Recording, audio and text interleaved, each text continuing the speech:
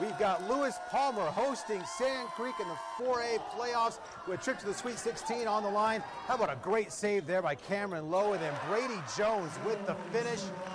LP doing some work early, but Sand Creek managed to hang in there. Kendo grueling to guard.